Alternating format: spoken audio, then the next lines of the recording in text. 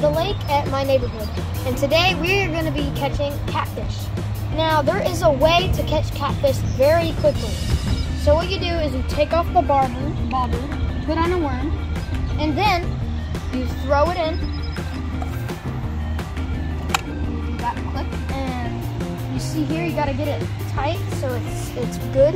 And then you put your finger on it and you wait, and when you feel it like a tug there, that means that a fish is tugging. But like the little slaves, like the little ones, those are waves.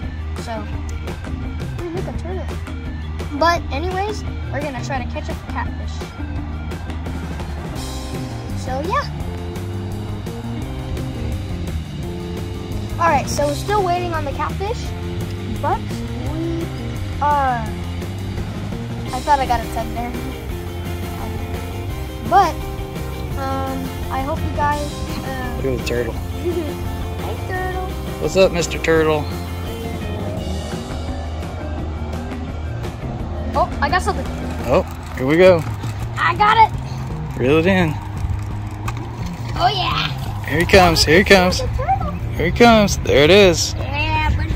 And that's how it's done. That's how you catch a catfish. That's how you catch a catfish.